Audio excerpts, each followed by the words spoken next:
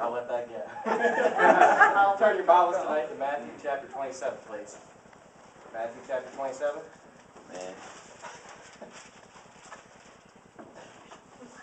We go to verse 62. Now the next day that followed, the day of the preparation, the chief priests and the Pharisees came together unto Pilate, saying, Sir, remember that Deceiver said, while he was yet alive, after 3 days I will rise again. We open up in a word of prayer, please. Thank you, God, for giving me a chance to preach here tonight. Just please speak through me, God, and bless the sermon in your name. Amen. Amen. All right, so I want to give you a little background about this story. This is talking about, the Pharisees were talking here, and they're talking about this is after Jesus Christ was crucified, and Jesus promised, by the Scripture, that he would rise again the third day, all right?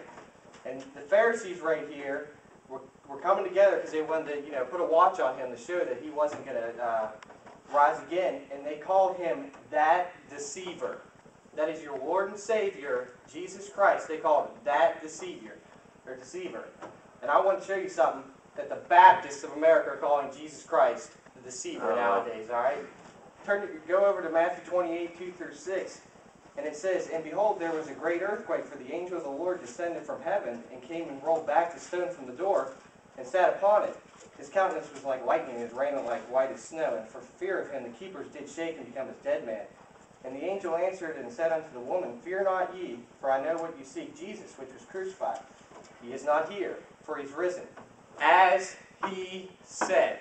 Let me tell you something. Anything that Jesus Christ says or God says, it's always going to be as he said. Man. Every time. All right? We can go into many different topics about what he said, but I want to keep it on one topic tonight, that the Baptists, of America, and this is a problem, that they believe, Jesus Christ is a deceiver.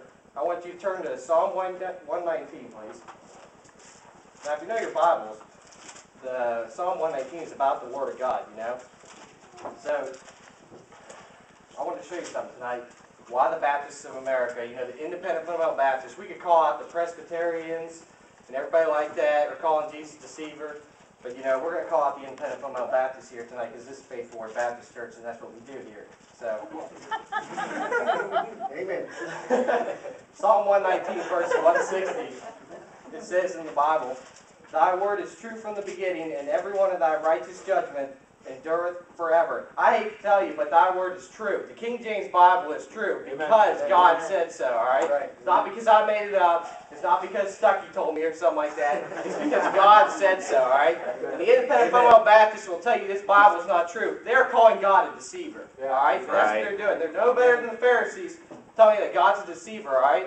And I want to take you to another point to show you where they're calling God a deceiver. I want to call this out. They need to be called out on this. Turn to Psalms chapter 12, please. These Baptists are no better than the Pharisees calling Jesus Christ deceiver, and I think it's ridiculous, and it's hurting the word, the Baptists, because I'm proud to be a Baptist. I don't know about you guys. Amen.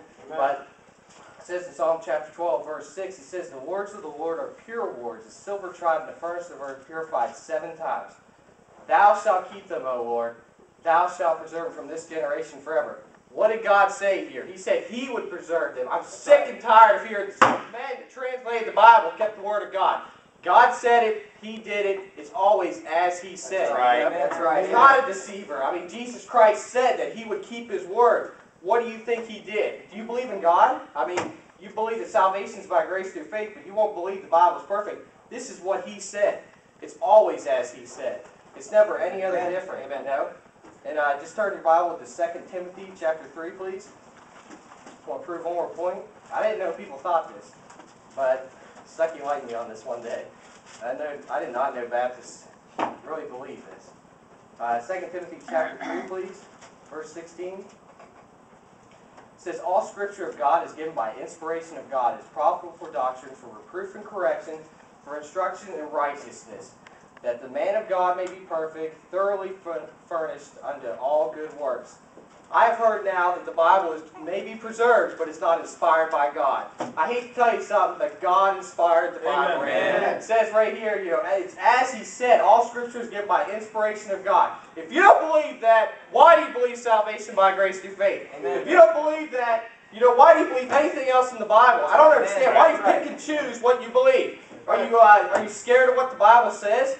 Because the Bible says the faggots are going to hell? I'm sorry, but that's what the Bible says. It says Amen. all Scripture is given by inspiration of God. Amen. The Baptists of America are deceivers because they will not stand up for what the Word of God says. Amen. And I'm sick and tired of hearing it because it's hurting. It's hurting like people getting saved. You know, people don't believe the Bible anymore because the Baptists won't even stand up for it. Right. So, go to 1 Peter chapter 1 and 23, please. If we didn't have the Word of God, we'd be in trouble. And I'm going to show you that right now.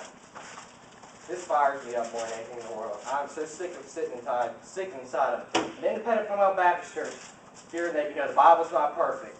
And I hate going back to the Greek. It's ridiculous. Amen. It says right here in 1 Peter chapter 1, verse 23. It says, being born again, not of corruptible, but of incorruptible by the Word of God.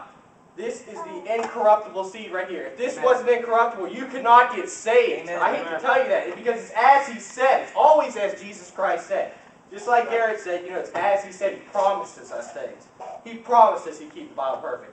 If the Bible's not perfect, He's a liar. Mark it right now. If the Bible's not perfect, He's a liar. If He didn't inspire, He's a liar. You know, but these Baptists are going around saying that He couldn't keep His word, it was lost in translation, or something like that. Let me tell you something. Anybody that says that, they're no better than the Pharisees and the hypocrites. It says, woe unto you, you'll receive the greater damnation. Yep. Maybe some of them are saved, but I'll tell you what happened. Probably these lordship morons that believe something else. Let them be accursed, mark them, avoid them. You know, I don't care anymore. This is the Bible. I'm not ashamed. I believe in Philippians 1:20. It says, you know, according to this, help me, I'm not ashamed of the Bible. Amen. And this is what it says. Amen. And I'm going to believe it. Amen. Now let's pray. It's good. Dear God, thank you for giving us a chance to preach here tonight.